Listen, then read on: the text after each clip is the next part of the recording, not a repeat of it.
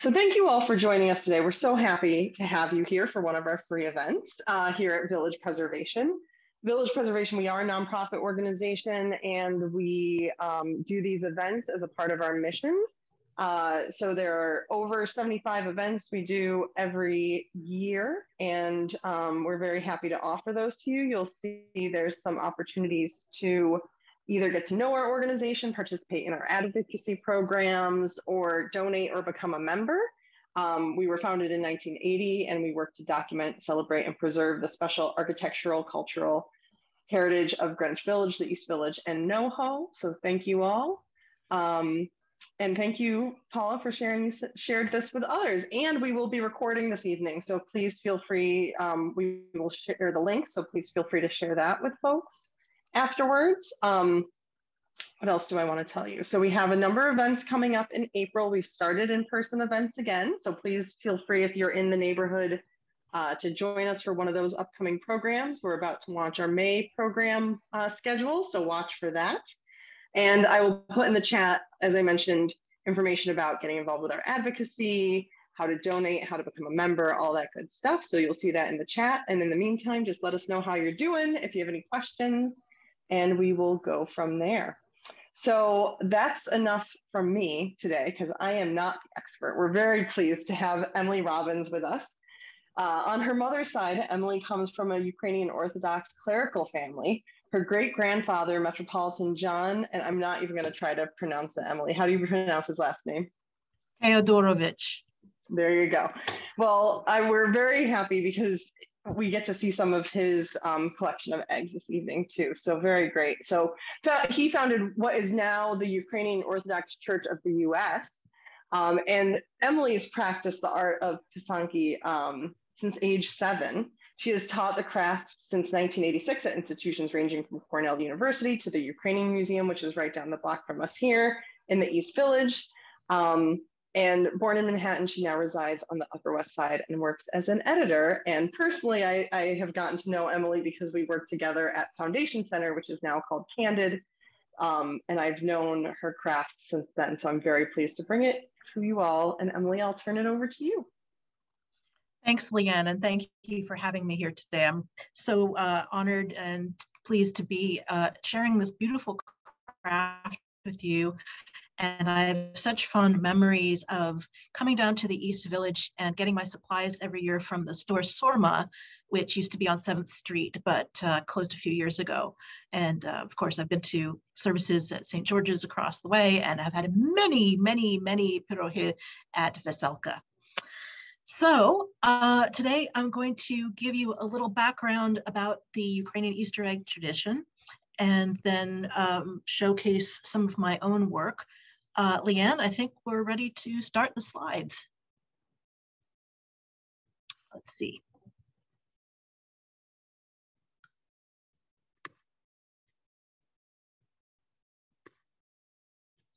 Sorry, folks, give us a moment here. Would you like me to share the slides, Emily? Or? Yes, how do we do that? I will do that now. Oh, thank you. Just one moment. Thanks, everyone, for bearing with us. And we're going to share. There we go.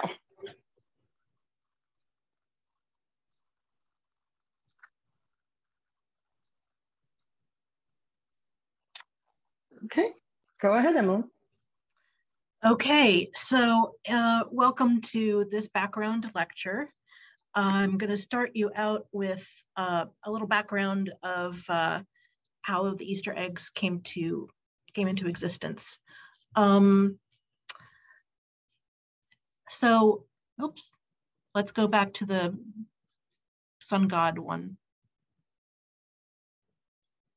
Okay, so in the beginning, before Christianity, Ukrainians believed that all life came out of a great big cosmic egg. A lot of cultures believe that. I have a list of those coming up. And because there was nothing in the universe except this egg, it burst forth, all life came forward. So the egg was a symbol of all life, and the sun was a god. So the eggs that you see in this slide are pictures of the sun god. Very graphic, not drawing a sun the way it actually looks, but invoking the sun by suggesting his image. Okay, so ready for the next slide? Okay, here is the design up close. You can see in the middle, that's a beginner's egg. And then on the left, that's a medium level. And on the right, somebody with very fine skill has taken the design into even more detail. So the idea of this image of the sun god's face is that his power just radiates out forever and ever. And the little white spokes of energy indicate the victory of light over darkness, the white over the black. And this is a very traditional design. I teach it all the time in my classes. It's very easy for beginners to do, and it's so wonderful to see that sun burst forth out of your dark egg. At the end of the process, the egg is black and covered in black wax, and then you melt it over the flame and you see this, and there's a moment of pure joy, like Christmas morning, some people sometimes tell me, of seeing that design together for the first time. Okay, next slide. Okay, so when we look at ancient religions, almost every country had the idea of life bursting out of a shell. Here's I think a short list and images that reflect how they imagined the cosmic egg to be. And you can see Slavic in there, that I guess covers Ukraine and all the Slavic lands. Pysanky are very old. We think that sometimes, you know, maybe as old as 4,000 years old. The slide that Leanne shows here is a ceramic egg that was found in Ukraine and dated to about the 12th to 14th centuries. It's made out of different kinds of clay, and these kinds of eggs had a little rattle inside, so they made a noise when you shook them, which is strangely evocative of how Pysanky age. A Ukrainian Easter egg, or Pysanka, when you melt off the wax, you've coated the egg with beeswax polish, which is semi-permeable. So the egg can evaporate out through the pores very slowly, and it dries up over 10 years, and it leaves the little solids of the egg. And when you pick it up, it rattles a bit. So it's interesting that these ceramic eggs were made to do the same thing. This is the oldest egg in existence found in Ukraine that references this craft. There is also, in the next slide, a design that comes from the Trypillian or Kukwitani Trypillian culture in South Ukraine. Oops, we missed that slide. Oop, okay, they're backwards. Okay, thanks, Leanne. So about 4,000, 5,000 years before the Common Era, there was this subsistence farming culture in southern Ukraine that made pottery with these very sinuous shapes. And one particular ceramic egg was found. It's in a museum in Lviv right now. And the decorations on it are almost identical, as you can see, to the Pysanka on the bottom, which is a real egg that was written in the far west of Ukraine, the Carpathian region. And that's what I mean by the collective subconscious when I talk about that in an upcoming slide. The fact that these eggs were made by people who were not scholars. They were made by local farm families, and somehow they retained these designs in their imagination or in their family practice, and they survived for centuries, maybe even millennia.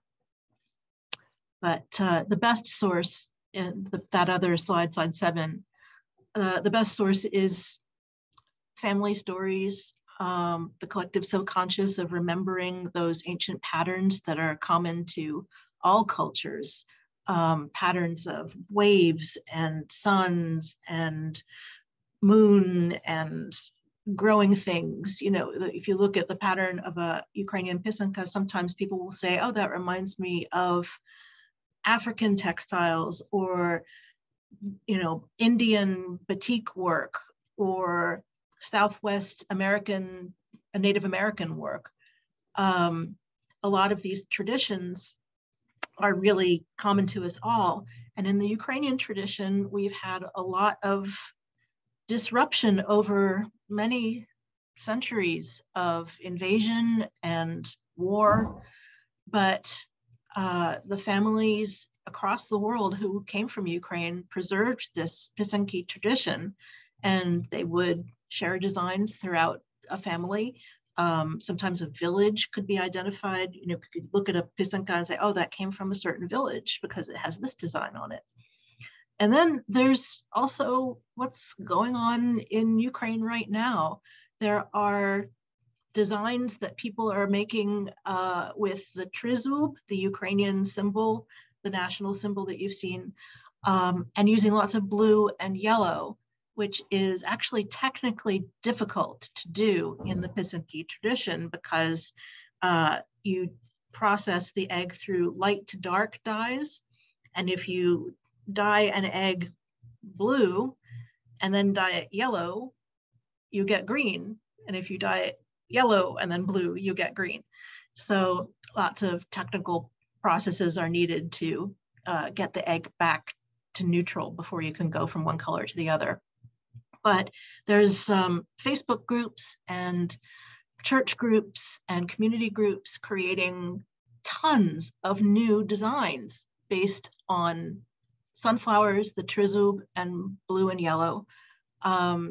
So right now, in this very stressful, painful time, the art of Pysanky is responding by growing. So next slide, please. One of the wonderful things that happened when Ukraine became independent in 1991 is that people started to research the arts, the history, the culture of Ukraine from within Ukraine. They were very interested to learn what had been cut off from them by the years of the Soviet rule, which discouraged, to put it mildly, discouraged Ukrainian national expression.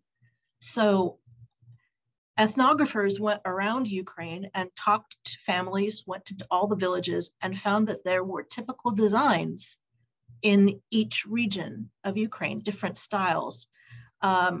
Except Crimea, this map is not quite accurate because the Crimean Peninsula was populated by Turkic peoples who were not Christianized. They became Muslim when the main religions made their stake in the world. Leanne, can you go to the next slide? There's a little bit of a better, I'm sorry, the previous one, the larger map. So here you can see a little bit more about what the designs are about. If you look near Romania at the bottom, at the western, southwestern part of Ukraine, you can see a very detailed egg with diamonds in the middle and dark bands above. And that's the Hutsul region of Ukraine, the Carpathian Mountains, which was a culture steeped in using wood, a lot of woodworking, and their Pysanky reflected those crafts. So they were very elaborate to reflect the wood carving and the style of design in that region. And then if you go farther up towards Poland, you'll see some designs. That wonderful egg to the left of the sunflowers is done with a drop pull method, where a pin on a stick is heated and then the beeswax is just dripped in a very exacting way. So not using a kistka like this, which is more typical throughout the rest of Ukraine. And then different colors, different designs were typically made across Ukraine. There's a wonderful egg in the middle to the right of the river Dnieper, which is the river, the big river that divides Ukraine. And to the right of that, there's a yellow squirrels and red spirals, and that indicates the river. It's the waves of the river. When you get to the Sea of Azov, you see that egg, which has something that looks like a spider on it. That actually is a stylized depiction of the goddess Berehenia, the pagan goddess who was the bringer of life. So her arms reach out to give life to the world. Leanne, can we go to the next slide? All right, so all of these images, all of these designs, if you will, are actually a sort of language. The word Pysanka actually means a written object. It comes from the Ukrainian verb pisati, which is to write. So Pysanka is something that is written. And the colors and the designs both have meanings. So you can put them together and have a very specific message that you're writing on your Pysanka. So white, the main color of the egg, when you start out with an egg, it's usually a white egg. That means purity and light and birth. And the contrast of white against black means you are expressing the wish for those good forces to overcome their opposite. So in the egg that you see in this picture to the right, that has that netting across, that's white over black, which means an expression of wanting forces of light to conquer the forces of darkness. Yellow means warmth, hospitality, youth, harvest, and of course the sun. So little suns were often decorated in Pysanky. If you see the one on the bottom with the red triangles, and then there's the sun broadcasting its light in the darkness. And then the red triangles indicate joy and happiness and beauty. That design on the bottom is called the 40 triangles, more accurately the 48 triangles. And it's a very traditional design that echoes the balance of life, that life comes into parts, 4 parts, 3 parts. You know, the 3 parts are birth, life, death. The 4 parts are winter, spring, summer, fall. And there are many such aspects of life that we can put our hands on. This egg honors the order in life. Can we go to the next slide? The color orange is a very powerful color, and that means endurance, wisdom, ambition, strength. And there are a lot of Pysanky that use that color. The colors of yellow, red, and orange are the fire colors. So because this was a sun worship or sun invocation craft originally, those sun colors are very predominant on Ukrainian Pysanky. Blue is used very sparingly, I think partly because it was hard to get blue dye, but also because it is a cool color, and it's hard to use a cool color and then go back to a warm color dye set. But blue indicated in small touches wishes for good health and air in the house, you know, clearing the air, and was a very precious color. Okay, next slide. Green also was rare, but it indicated springtime and renewal, so that was used frequently on Ukrainian Pysanky. Brown meant the Mother Earth, and then black was not always a negative. Black is the opposite that makes the positive so positive. You need the dark before the dawn. So the black background on Ukrainian Pysanky are about incorporating all of life. It's an expression of the origin of life from the cosmic egg, and the idea of the sun god bringing light out of darkness. Next slide, please.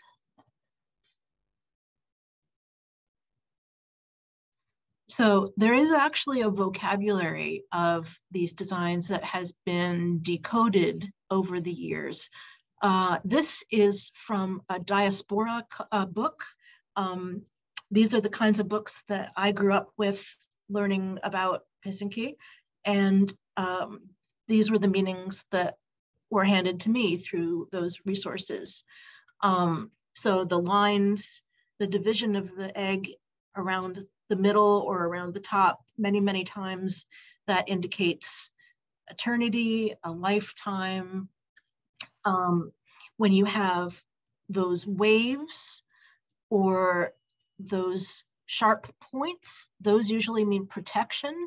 So wishing you an eternity of protection, wishing you protection over your entire life. The little dots meant wishes.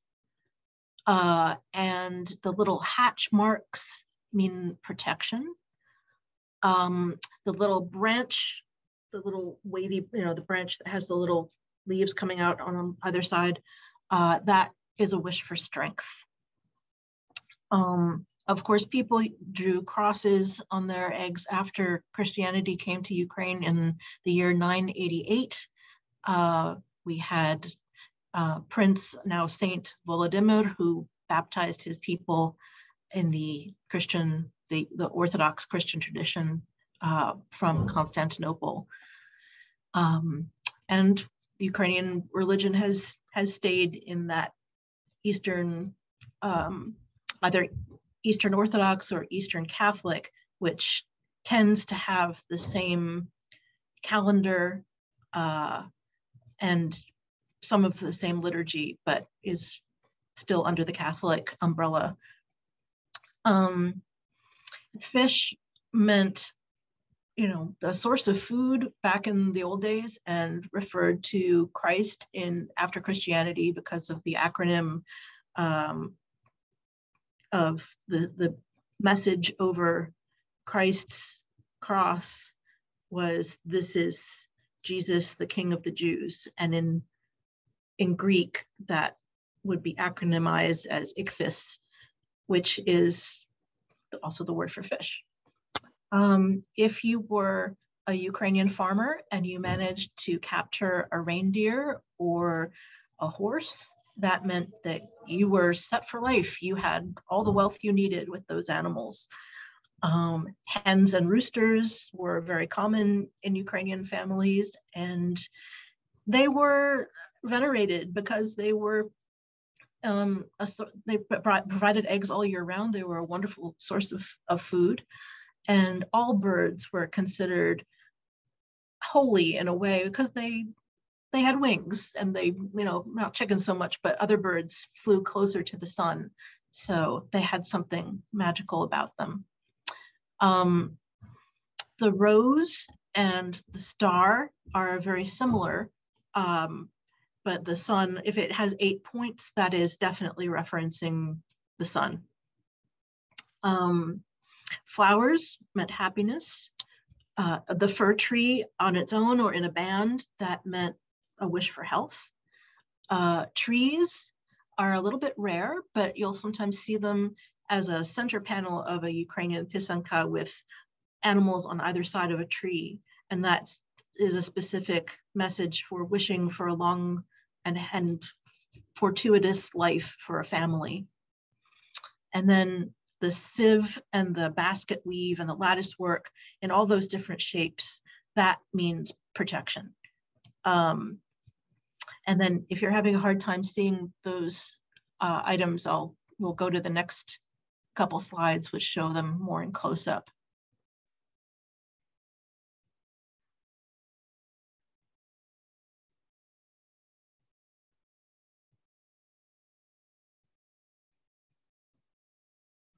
Okay, so if you are going to write a Pysanka at home, I highly urge you to do so.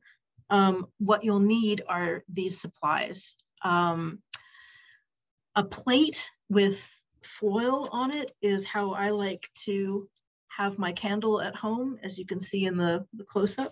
I find it very useful for having enough room for the beeswax and the candle, and also as a place to rest my Pysanky when they're hot. I'll just leave them like that. The ones that I'm using today are a Delrin handle Pysanka. They're very easy to find. They cost about $6 each. The red handle is the thick. This is the medium, the blue handle, and then the white handle is fine. You must use pure beeswax.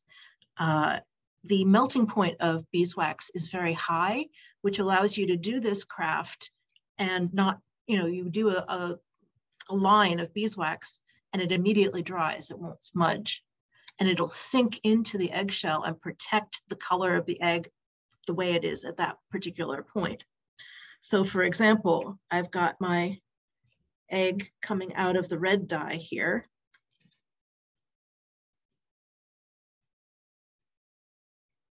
And those designs that are on there already, I covered with beeswax when the egg was white, when the egg was yellow, and when the egg was orange. And it's a little bit hard to see now under the beeswax, but that's the magic of a Pysanka, is that as you write, you hide your design. And at the end, when you melt off all the wax, is when you reveal it. If you try and use wax such as paraffin or soy wax, it'll smudge over the egg and it won't sink in nicely. So you must use beeswax. Eggs, I highly recommend you use farmer's market eggs, or if you somehow can get fresh farm eggs from a friend, that would be ideal. The thicker the shell, the better. You want a nice, smooth, thick shell that will stand up to all of these dye baths, because we dye the egg through at least 4 dye baths that are fairly acid, that eats away the shell a little bit. When you prepare the eggs for making Pysanky, you first soak them in a bowl of lukewarm vinegar water. You're using a 1 to 8 solution of vinegar to water. You let the eggs sit in there for about 5 minutes until you see little bubbles all over them. And at the same time, you can see if any bubbles are coming up from the egg to the surface, which indicate a crack in the egg. So those eggs you can't make Pysanky out of. So the vinegar that you should use is just plain white vinegar. It's always good to have lots of paper towels for wiping off the dyes. And then it's really nice to have an old rag, especially a knit cloth rag, for the final process of melting off the wax. You can use a paper towel, but a cloth is gentler on the egg, and it's a finer weave to capture the wax with. It's also really nice to have some gloves like this for mixing dye. A nice tight-fitting disposable cheap glove will help keep your hands from becoming like mine, all dye stained from all the classes I'm teaching. It's also nice to have a drying board like the one you see at the top of my picture. It's simply a board with tripods of nails driven through, and I've got a paper towel on top to capture the shellac. When you finish a Ukrainian Pysanka, you can either let them sit in a bowl and dry out. That'll take about 10 years for it to completely dry out.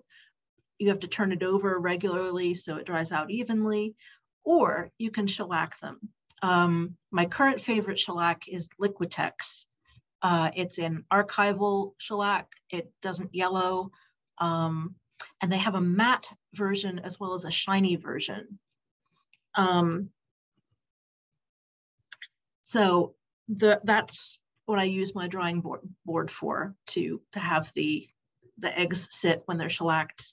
I will put on a glove like this and dip a finger into the shellac, just kind of put shellac on the egg and then put it on the little tripods to dry. It takes a day or two for them to dry completely, and then you must empty them.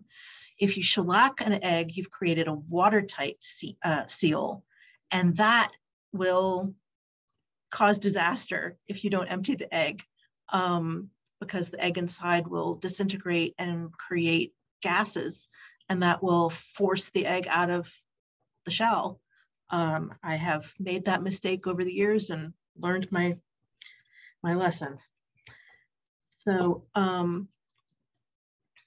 back to the slideshow if we can. Seems like I lost it. Yes, okay. So the first step when you write a Pysanka is to have a plain white egg. You have soaked it in that vinegar water and you've let it dry. And then I like to use a pencil line on my eggs. I like something to follow. And then you take that egg and you use this kistka, heating it over the candle for about 5 seconds when you picked it up for the first time, and then it'll take less time to heat it up again as you work. And then I take the beeswax and I just scoop the beeswax in, and it should only be half full. You can look behind the flame and see how much beeswax is in there. If you see no shiny anything, that means you're out. I like to test the beeswax, how the flow is going on my foil plate, and then I will draw my design.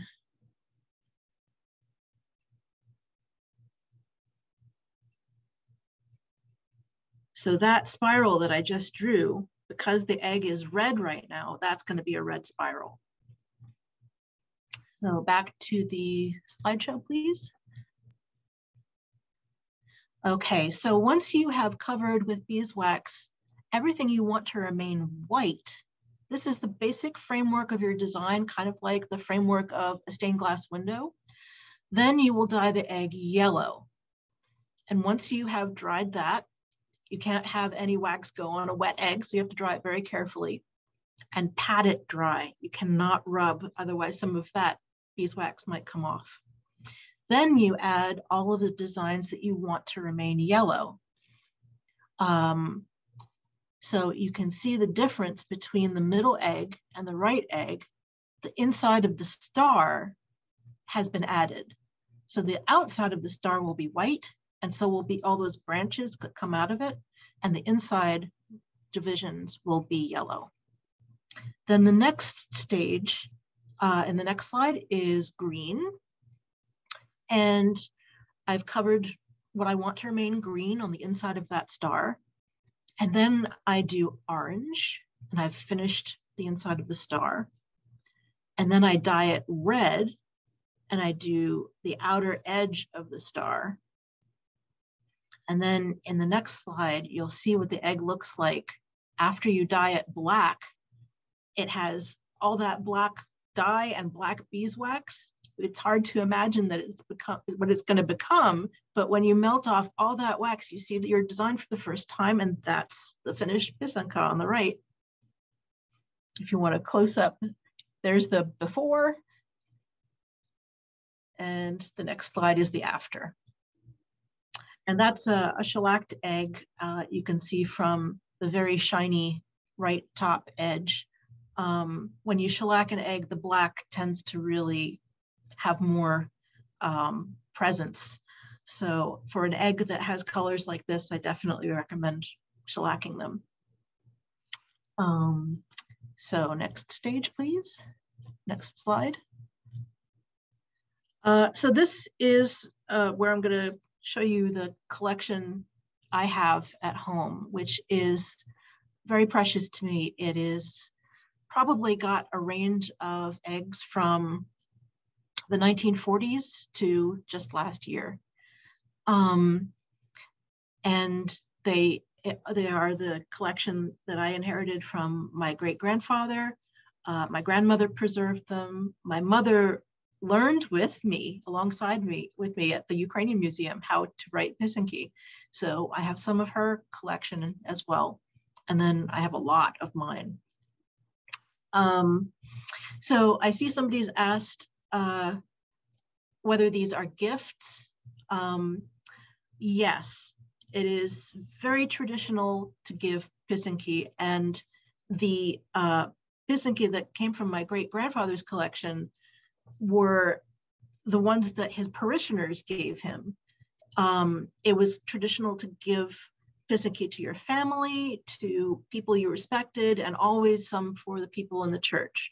So since he was the metropolitan, he got some of the best Pysanky. And in my family, it was difficult to actually control the number of Pysanky that we had in the house because so many came in every year. My grandmother had a great big basket, which I've kind of kept the tradition of with my collection there. And she had it on top of her buffet.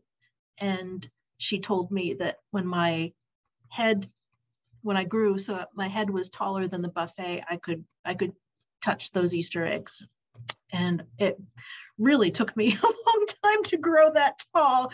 And by the time I did, I was so entranced by them that I said to my mom, we've got to learn how to do this. And the Ukrainian Museum opened, I think, around 1974, 1975. And my mom and I were in one of the first classes. So somebody's asked how long it takes to complete the design. If you look at the eggs on the right, those are mine. Sorry, we can go ahead one, Leanne.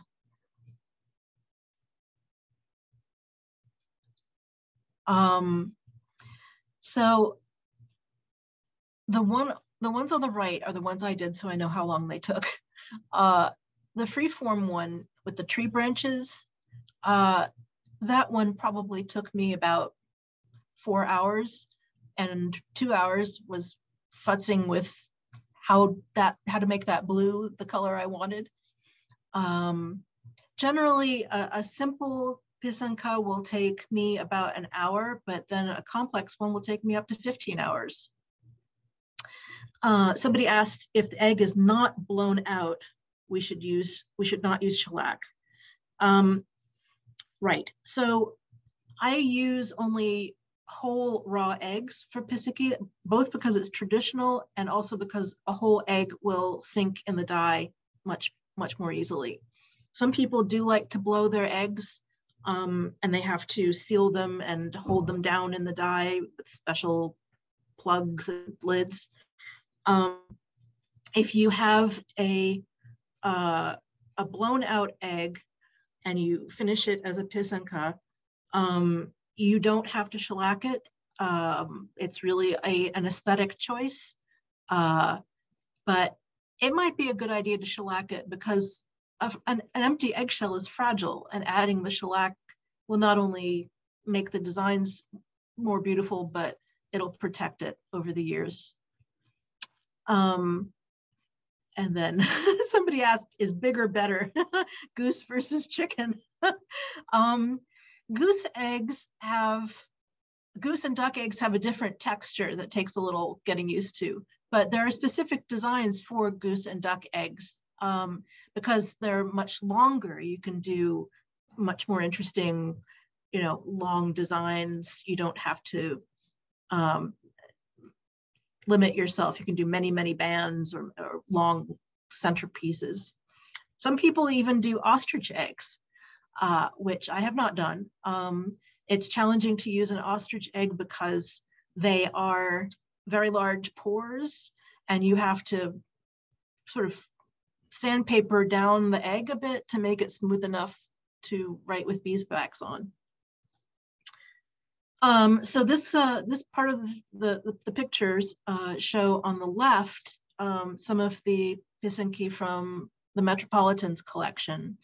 The four on the left are from the 1940s from the Philadelphia area where his congregation was.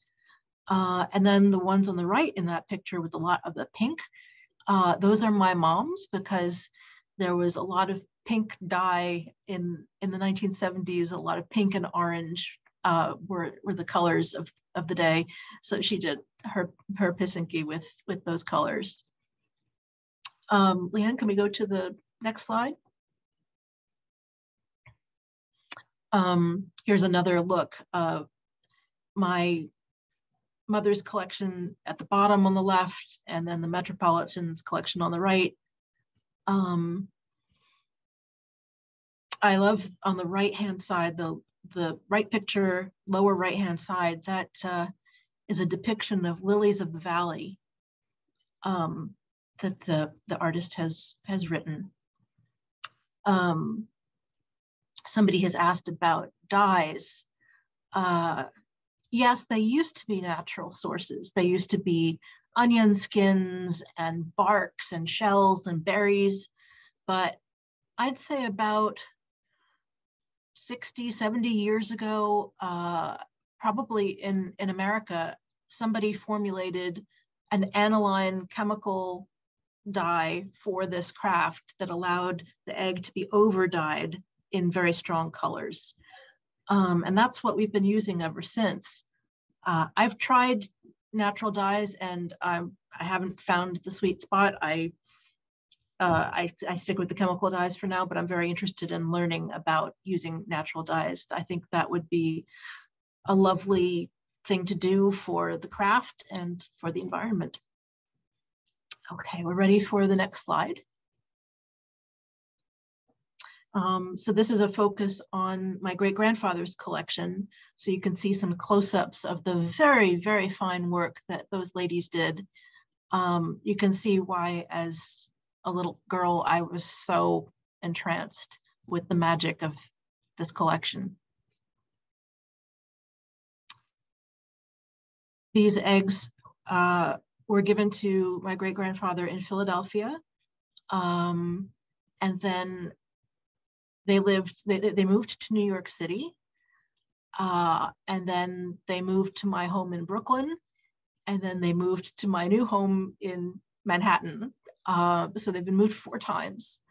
And, we used to have 4 dozen of them, but we now have about 8 left. But look on the right-hand side, just the feather-thin lines. It's just incredible and so even. It's a great skill to be able to make lines that close, that smooth.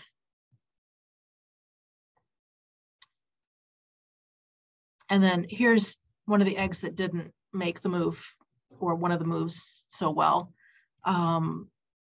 Sadly, this egg broke in transit, but I stuff it with cotton and I turn it over and I cherish it still. It's a beautiful, beautiful Pysanka. And, I'm sorry that it didn't survive, but it's still cherished. And then this is mostly my mom's collection. She was a graphic artist. She learned illustration in art college, but she was not the one in the family who got into this craft. It was me. She made a few, and these are the ones I still have of hers. And she was fascinated by the medium, but I was the one who really wanted to spend all of my spring break doing these Pysanky and learning how to make them better. And here's another look at her work, and a little bit of the Metropolitan's collection on the side, and a close-up of my mom's work. So because I have a large collection, probably about 14 dozen eggs, I have to store them away. I don't have them all on display. I have most of them in a closet. I use wax paper or tissue paper to wrap each egg, and then I put them in a container of some kind. A regular paper-based, cardboard-based egg carton is perfect. It will let the eggs breathe, which you really want to do, even if they're emptied. They still are a natural material, and it's good to have air circulation possible. Another thing that I have found that is very useful are tea boxes. Boxes designed to hold rows of tea bags. They're about the same size as an egg. So I'll wrap the eggs carefully in tissue paper and place them in those little nooks and crannies. But it's very traditional to keep them out in a basket or a plate where they have access to the air. And it's good to keep them out of direct light, and definitely no spotlights or lights shining directly on them, because that will, of course, fade them. And there's my best collection still tucked away in their tea box. And then here are the ones that I've made over the years. The one on the left picture on the bottom with the curlicues and the orange points, that's probably one that took me about 15 hours to make. But the one right above it, I probably was able to make in 2 hours, because you can see the level of fineness is greater in the egg below.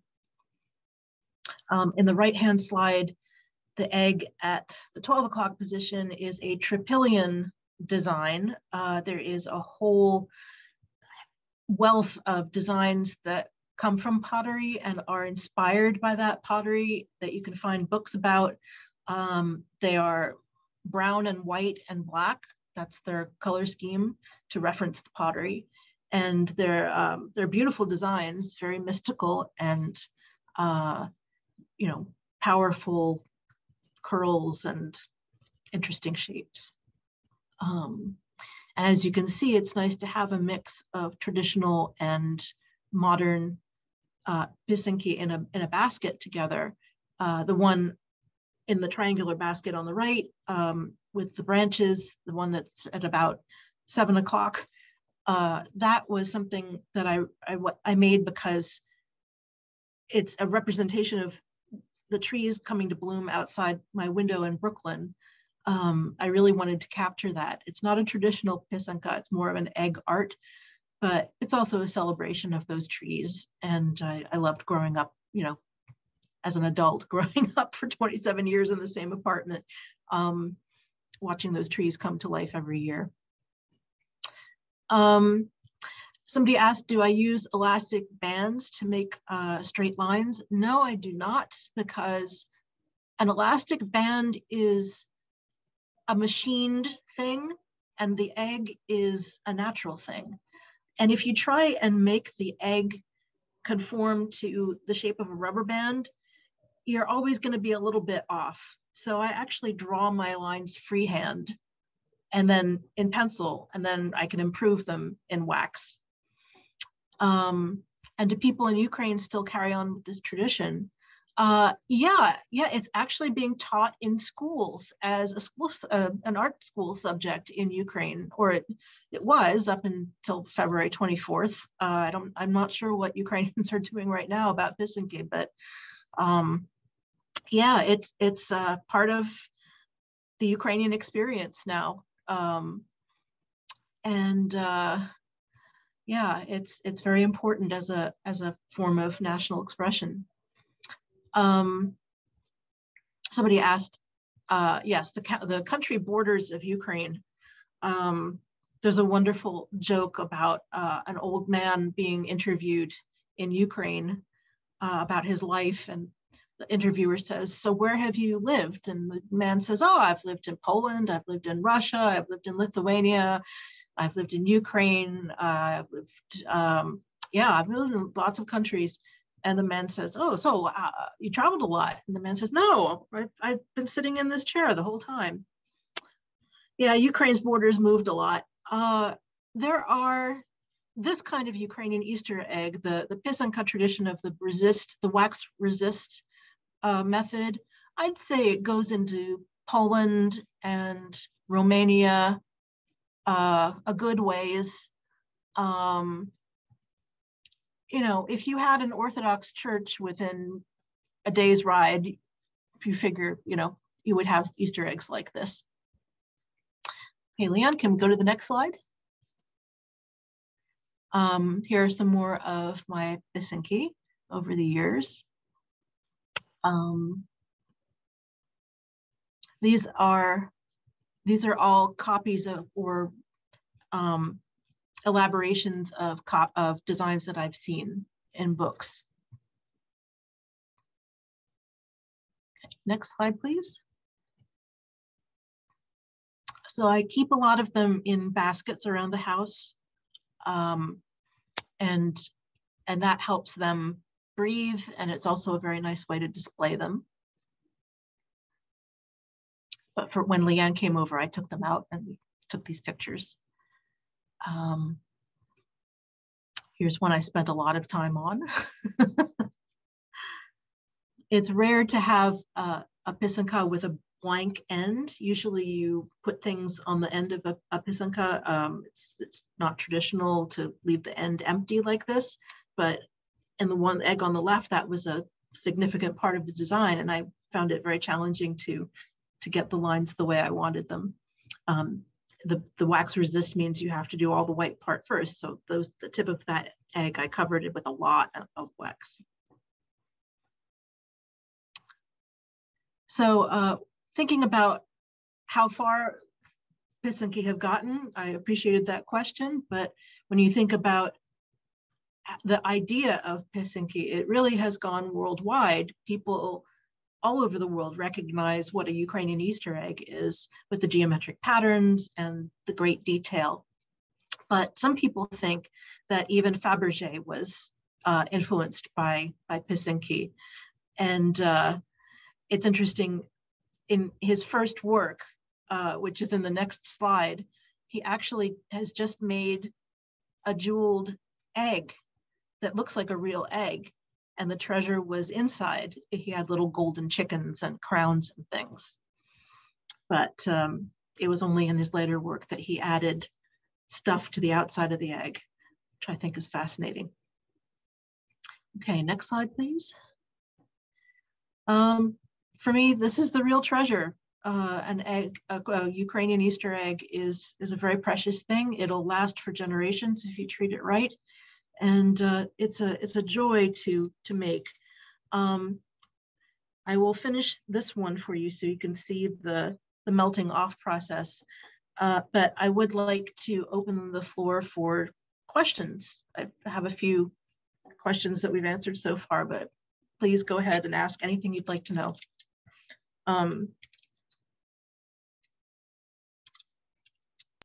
One thing I like to talk about is the spiritual practice of writing a Ukrainian Pysanka. It's a very meditative craft, and it's normally done in the evening.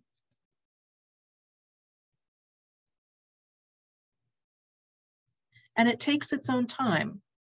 The wax flows at the rate it will. And the Pysanka artist has to respect that.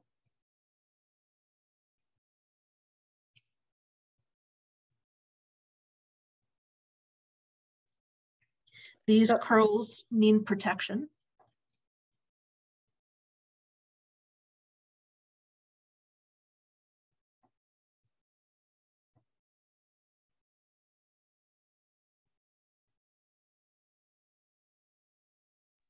So Emily, I'll lob you some questions while you Yes, work, please. if that's okay.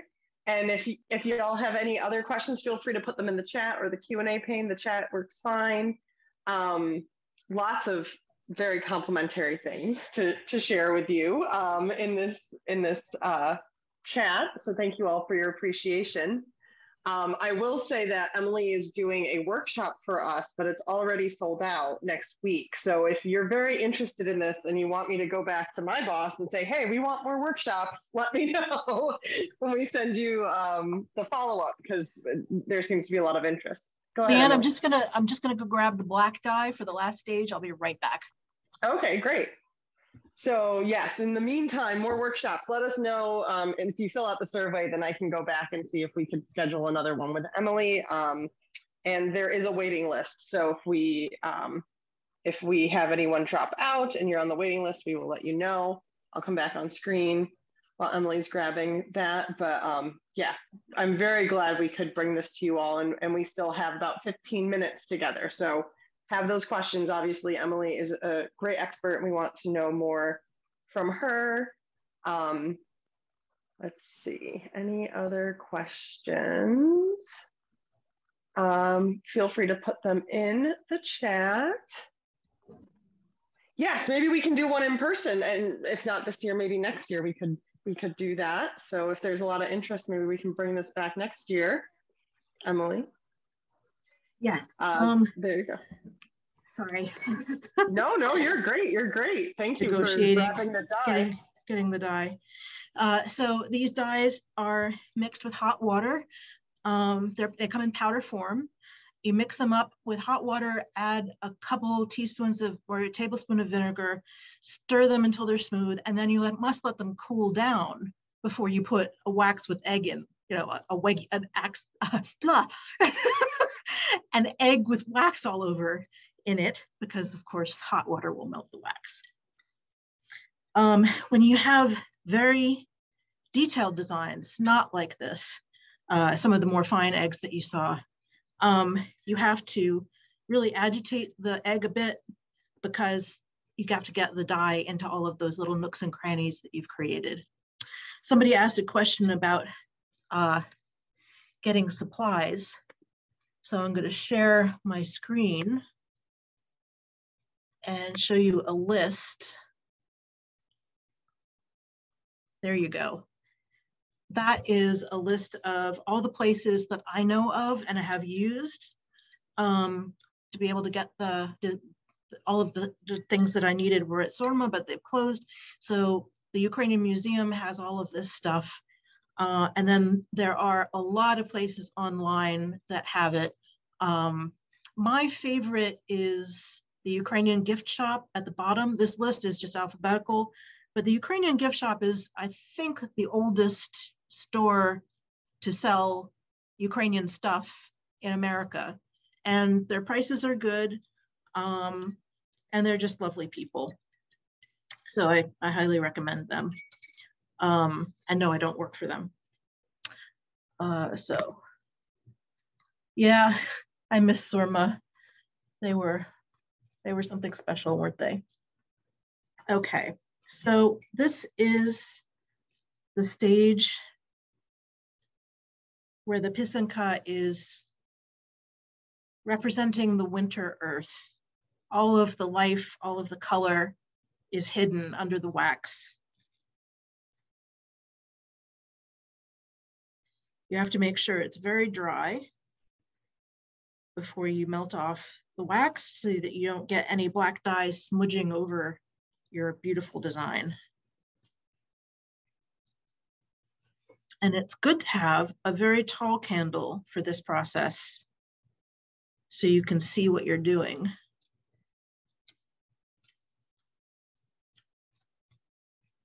What you do is you hold the egg.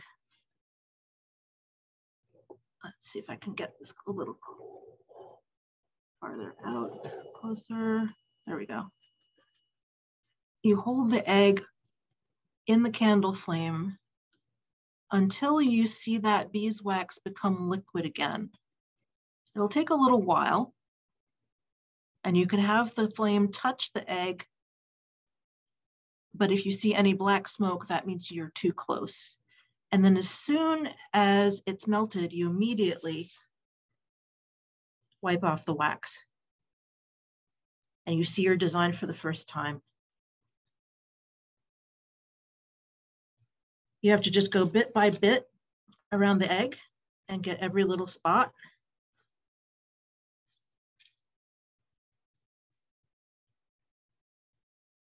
And once you finish, the egg will be warm, about the same temperature as a newly laid egg, which is very special to hold and feel the warmth of the egg.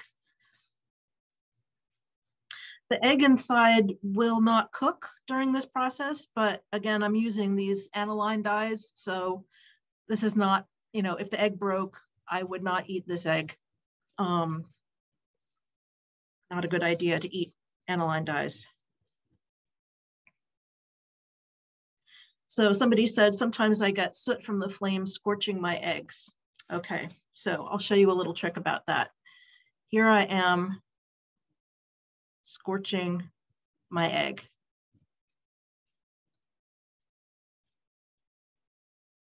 But what I can do now is add some melted beeswax on that scorch mark and then melt off again. And that new beeswax will pick up some of the soot, maybe even all of it.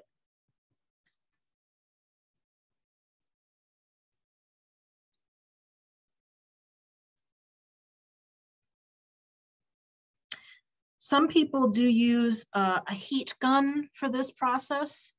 I would never teach a class using a heat gun. I think that's just asking for problems. I don't mind if people use a heat gun for this stage. I just find it a lot more satisfying to use the candle. I like to simplify when I make Pysanky. I like to use the fewest amount of ingredients and tools. So using the same candle that I used to write the Pysanka with feels right to me. But if you want to use a heat gun, you can also put them in a slow oven, about 200 degrees, and then wipe off all the wax at once. Very hard to empty that kind of egg though, because they do kind of cook a bit. That is a paper towel that I'm using. Unfortunately did not bring my cloth. It's what I use, if I have to, I'll use a paper towel, it's okay. It's important to use a clean piece of the cloth for each wipe though. Otherwise you're just gonna get more wax back on your egg. Emily, someone asked about the vinegar soaking. Can you explain the point of pre-soaking an egg in vinegar? What does that do? Does it make it smoother, more receptive to dye, etc.? Okay, so in the United States, eggs are normally covered with some kind of protective film before they're sold to keep them from going bad. The vinegar will dissolve that coating. And then if it's a farm egg that has not been treated like that, the vinegar will just help to smooth the egg a little bit. But the main point of the vinegar is to prep the shell to accept the dye. I don't know exactly why it works, but using the vinegar to clean the eggs makes the shell a lot more receptive to the dyes. And Emily, someone asked, did the ladies, I know when we chatted, you were like, there could be men who did this too, but it was mostly ladies traditionally who did it. When they created the eggs as individuals, did they do it as individuals? Was it more like a quilting bee? Was it a social event? Do you know a little bit about that? Yeah, well, most farming families had many female members, and they would sit around in the evening and do this together, and the older women would teach the younger women. There was also a certain housekeeping aspect to this. This was considered a blessing for the house that people would write Pysanky at night in the house. You were supposed to prepare for this spiritually by cleaning the house, making a good meal for your family. I love this one, no gossiping. and basically being pure of heart and intent. And then you would sit down and you would write your Pysanky with your family. I think in modern times, it's probably more of a church group thing. I'm actually in Baltimore right now, and I'm teaching church groups how to do this. One of my friends is an Episcopalian priest, so I'm teaching Episcopalians how to write Pysanky.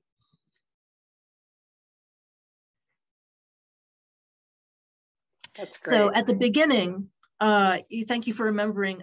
What I'm basically doing is I'm spreading beeswax over this egg. As I melt it off, I'm kind of buffing the egg with beeswax. And that's what creates my semi-permeable seal.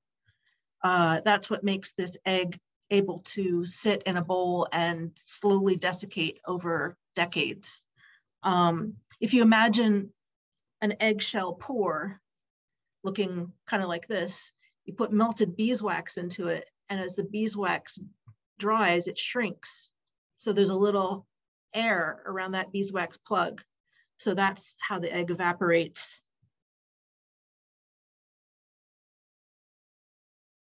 And in the old days, they would polish the egg with any fat they had their hands on, you know,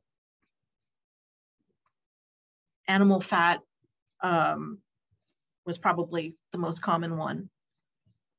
And they would be kept not just in the house, but it was just traditional to put some in the barn to protect it and to protect the animals there, in the fields so that the fields would produce, and given to everybody that you knew to protect them. They were also used as courtship tools. A young woman would make a Pysanka for her best Pysanka would go to her favorite guy, and if he accepted it, then the game was on. All right, so here we have my newest Pysanka, and this was written with intent for Ukraine.